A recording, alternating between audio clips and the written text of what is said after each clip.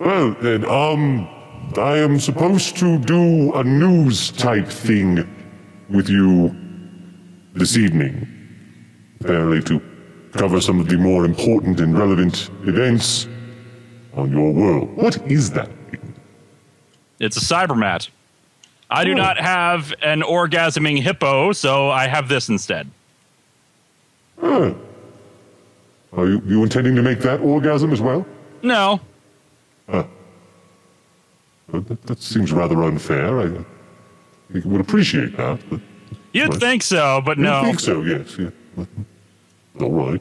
You know, this thing is rather stupid. I know, Nash never seems to have this working right. I know. What a twit. All right. Each week, Catherine goes out on the worldwide interwebs and finds all sorts of horrible things to bring back here in a little segment we like to call What the Fuck is Wrong with You? So, let us see what we shall see. Alright, where is the relevant... Oh, well, this looks interesting, like a human interest story, as it were. Let me, send you the link to it. Apparently is... Yes, this here is, celebration of this event you recently had, called Easter.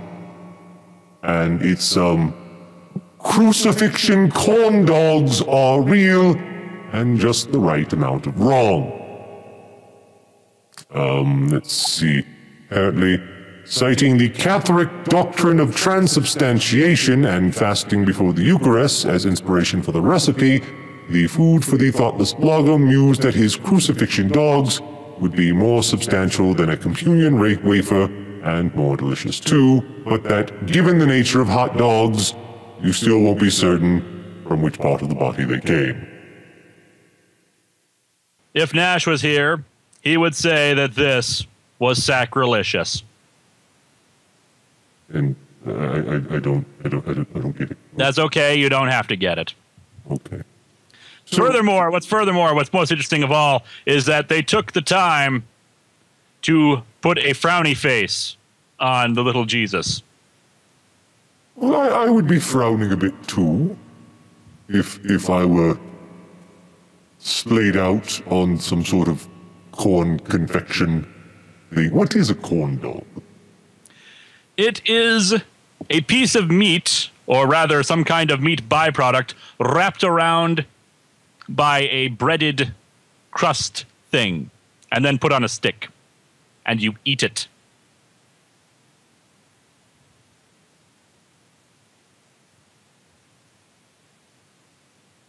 Your god demands weird sacrifices. I know I don't get it myself, but I'm sure there's something in Deuteronomy that explains this. I shall have to look that up. What's a Deuteronomy? It's about 180 pounds. Okay. Let's see what else we have here.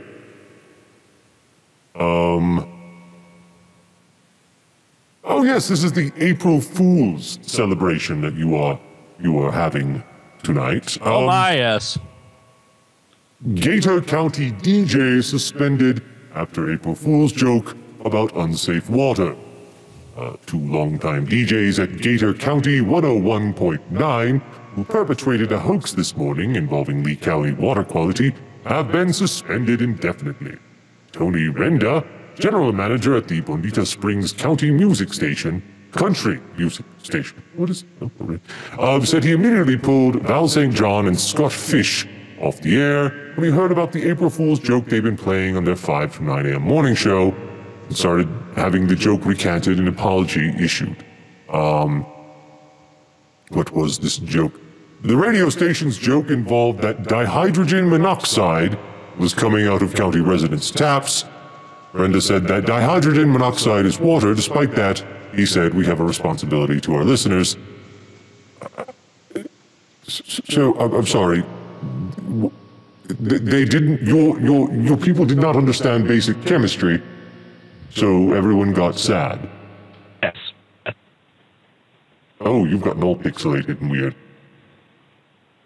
But, what I'll do is I'll turn off the feed. Hopefully that will help. But yes, unfortunately, one thing about our species is that many of them are very stupid. I'm getting that, yes. And in this case, what actually this reminds me of is a show that two comedians and magicians do called BS, wherein they wish to prove that if you, to make the long story short, they wanted to get people to associate with a cause and sign a petition to get rid of dihydrogen monoxide in water. Yes, Penn and Teller, the chat people are talking about. And yes, people don't realize just the actual names for things because they were probably not very good in school. If you're not going to get down the basic chemistry things, how can we be expected to do, you know, anything? That'd be... Next you'll be telling me you just do things with chemicals willy-nilly without even knowing what they're called. No. Well, yes.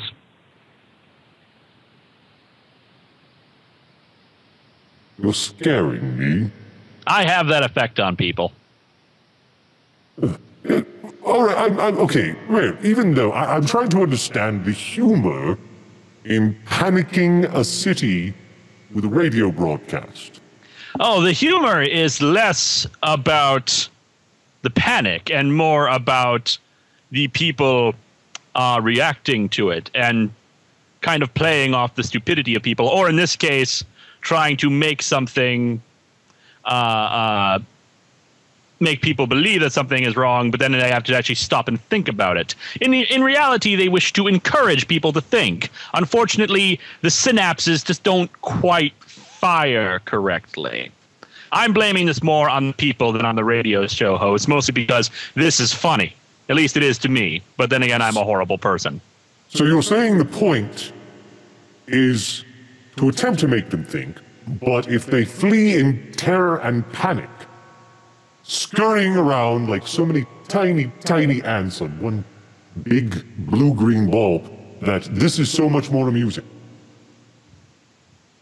I get that. Yes. This I get. I get that.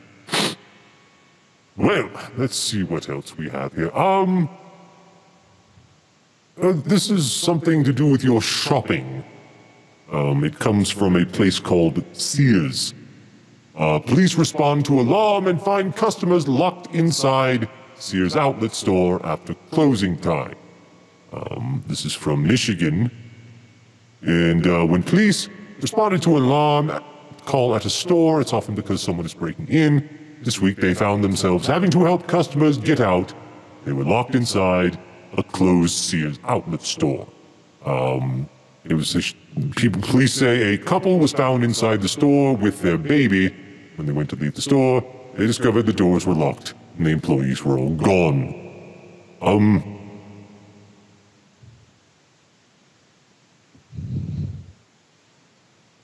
Why don't they...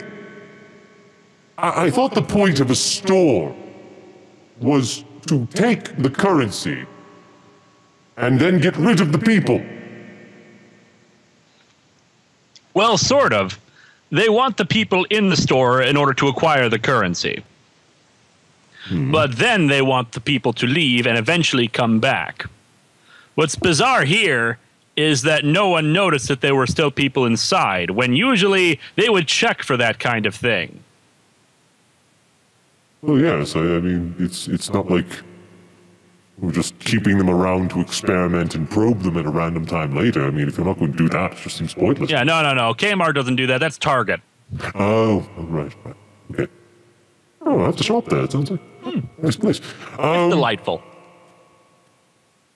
Yes, but it's... You would think... I thought the baby things you have allowed. Aren't Not they? always. I mean, sometimes they are, and quite annoyingly so. But sometimes they will sleep because they have to rest before they can start screaming again. Oh. So their entire point is just to be saving energy in order to scream later. Yes, We have something like that. We call them alarm clocks. we have those too. But Then why do you have babies? because they also are a part of our species. They grow up into people and then they scream about more useless things like terrible media on the internet or stupid people in stories. That's Or just providing to ridiculous. be stupid people for these stories. That's just ridiculous. It's worked for us for the last 2,000-3,000 years, possibly longer, probably longer. Okay, I don't... This one... What? A 34-year-old St. Louis man is facing criminal charges after allegedly attempting to use a prosthetic penis to pass a drug test. Sidney Levin was arrested and charged with possession of a forging instrument. Levin, who was convicted in 2009 of theft and sales of a controlled substance, was submitting a urine sample as part of his probation requirements. A corrections officer caught him attempting to use the Whizzinator Touch, a device designed to fool drug tests by creating body temperature synthetic urine and test negative for drugs. The Whizzinator Plus. It retails for about $140 and comes in the colors white, tan, quote, Latino, brown, and black. What do the blue people use?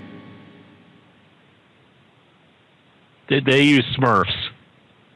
Oh! Yes, actually makes sense. All right. Now, this one, I don't understand. If someone comes in with more than 2 penises, it's going to look unusual.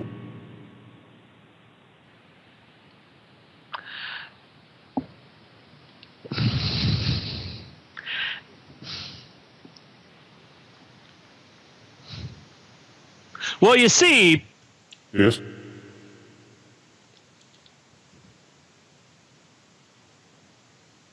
why is this a What? That can't be...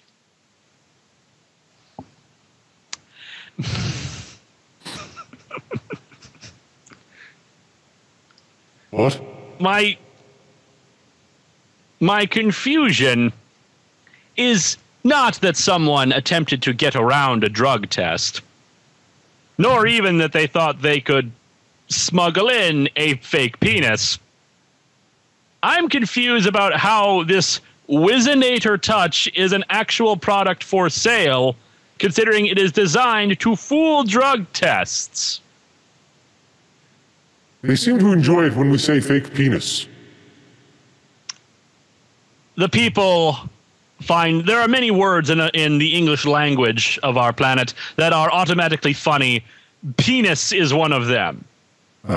Regardless of context, just saying that and adding in other factors like other adjectives like fake or hard as a rock or pounding, that tends to make it even funnier in their eyes. Another word that is always funny regardless of context is boner. But anyway, my confusion here is this Whizzinator Touch. Shouldn't a device like this already be illegal to sell? Actually, I would think something called the Whizzinator. Shouldn't that be a hands-free device as opposed to a touch?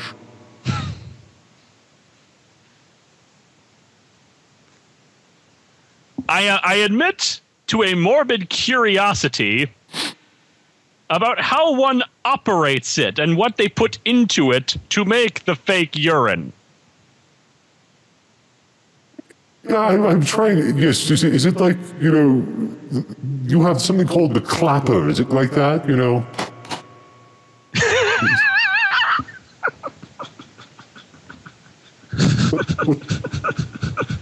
What? I'm just asking. Although I think if you actually heard applause, that would be a little bit difficult in public. It'd be a bit Whiz messy. on, whiz off, the clapper. Yes. I think you broke me. You're welcome. Oh my. All right. Let's see what else we have. I thought you liked your offspring. We do. Most of the time. And once you have them past a certain age, you tend to keep them. Yes, and when they reach another certain age, we get rid of them. Yes, but does the getting rid of them involve trading them for currency? Oh, dear. There's man charged with trying to sell daughter for bail money. Oh, dear. According to a press release from Kingsport Police, Sean Wayne Hughes asked his daughter's great-grandmother to loan him money to bond his girlfriend out of jail. When she refused, police said Hughes called the grandmother 3 times and offered to sign over legal custody of his daughter or the $1,500 needed for bail money. We're told police were present during those phone calls and listened to the conversations through speakerphone. Police say they instructed the grandmother to accept the offer. That's when they say Hughes set up a time to meet and complete the transaction. Well, to be fair, it's a bit of an exaggerated title. It's less that he is trying to sell her, and rather that he's trying to sign over custody to her. And quite frankly, if he's willing to try to negotiate that kind of thing to get his girlfriend out of jail, she probably shouldn't be in his custody to begin with. yes,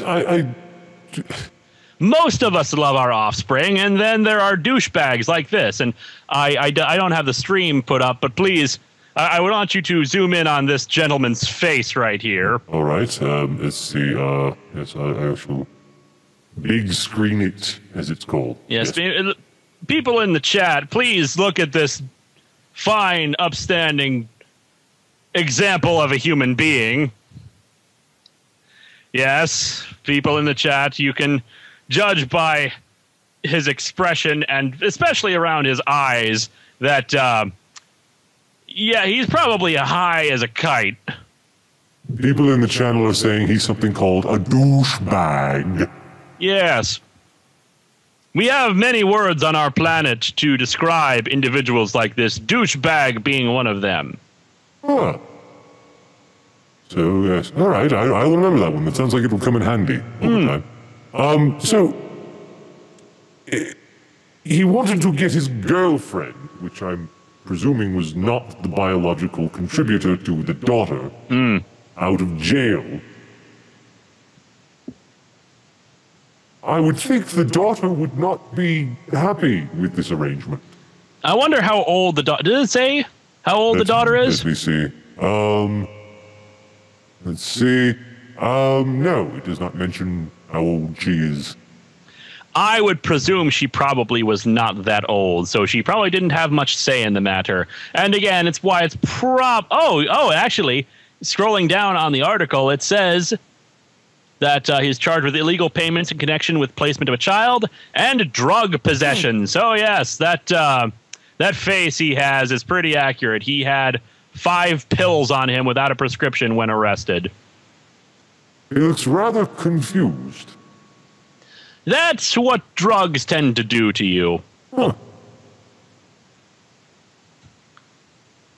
Then again, he was already pretty confused if he was trying to negotiate this kind of thing. Yes, and I think he rather lowballed it, as I understand your economics. I think, was it someone said yes, a white male or a white child can go for much more than that. Oh, she's 6. She's 6 years old. The daughter is 6 years old. Even better that he does not have custody of her. As for pricing, well, we try not to assign monetary value to human beings unless you are an ass douche, which is even worse than a douchebag, I can assure you. Why would you keep the six... what good is a 6-year-old? It's just going to pupate in a few months, and then, you'll have to deal with, that. It's a mess. Why would you need that? Our species has a strong desire to hold onto our offspring and maintain connections to them, unless you are aforementioned ass douche. Huh. In which case, any parental responsibility has been suppressed thanks to the drugs that you have been shoving down your gullet. Ass douche. Ass douche, yes. Ass douche. And finally,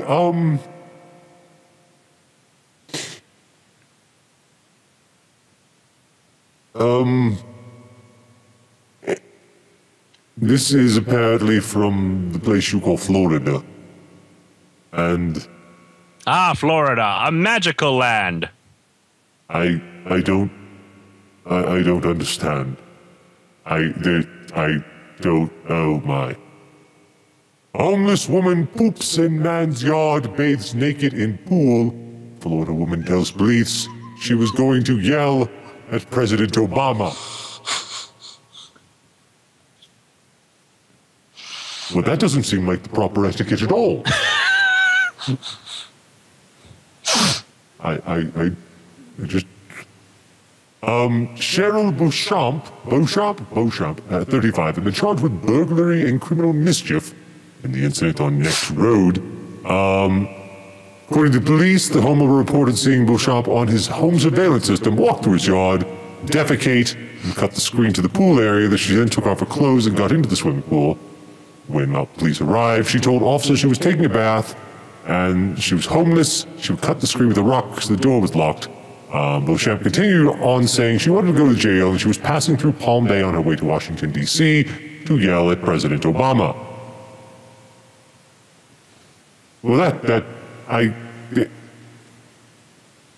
I'm not... Choose your words and decide which question you have first. All right, I take it by the fact this is the headline that pooping in another human's yard is not considered a token sign of respect. No, in our culture, defecation on other people's land is considered quite insulting. In fact, one could say inappropriate, in fact. So only poop on your own land. Got it. Exactly, yes. And bathing naked in the pool. So she simply disrobed and hopped into the swimming pool. That doesn't seem like the intended purpose for the thing. No, it does. Well, if it's your own pool, then yes, go right ahead and jump naked in there, although you might want to have high fences. Our society takes a dim view of public nudity. Yes, it looks like she had quite a bit of it.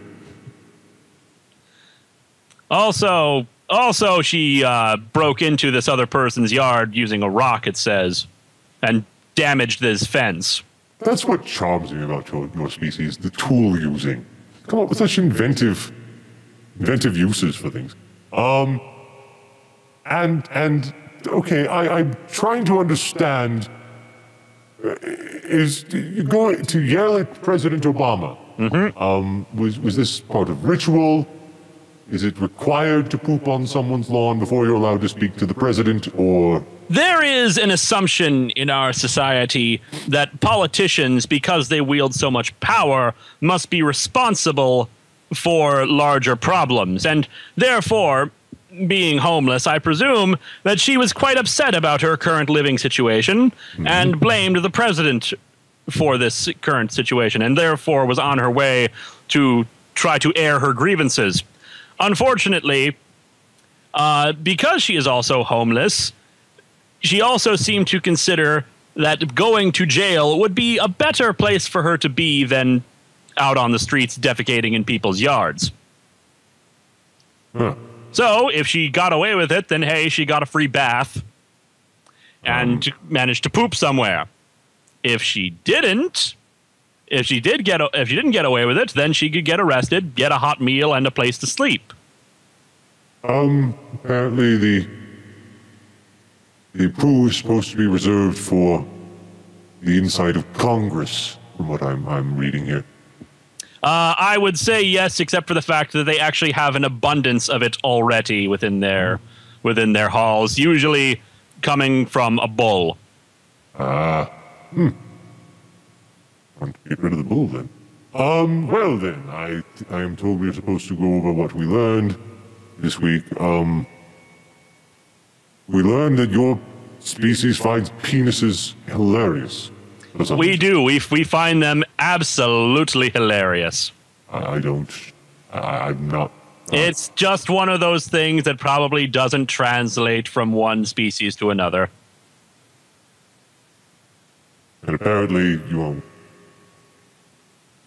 can buy a synthetic one that will make synthetic urine. We're just sort of lost on the. That quite amazed me, because I did not realize such a thing was exist, or in fact that it was legal to sell such things. We've learned that you pay tribute to your gods by making effigies of them in mustard and corn and making them sad and then devouring them. I hold my faith in my way, and they may hold their faith in theirs. Seems like they have faith more in cholesterol than a deity. We've learned that you're supposed to let the customers go when you're done with them. That way they can bring more money back. If you keep them, they have no more money. You're not going to get more of it. You're kind of locked in there. I suppose they could put them to work in the store. Oh yes, putting your people to work. You're going to need to get used to that very soon, I feel sure. I have a spaceship. So do I. Mine's bigger. It's not how big it is, it's how you use it. We've learned apparently your species has a fondness for causing panic, disorder, and chaos among the populace. Unintentionally, I doubt it was meant to be malicious in any way. And really, I blame more the people who panicked than the people who tried to instigate it. So it's panic for funsies then, is it? Well then, the next time I'm doing a low swoop over and people start running around, I'm going to have to remind them I'm only kidding. Exactly. So that'll make everything fine. We've learned that trying to lowball for your offspring is probably not a wise negotiating stance to take. Always start high, then go down. You gotta haggle. Yes. And finally, I think that's everything we learned actually. Also, well, we learned that that defecation in other people's yards is not advisable unless you want a hot meal and a place to sleep. It's just not in their place, in the place where they incarcerate you. And I learned that I got to speak with Mr. Sinister today.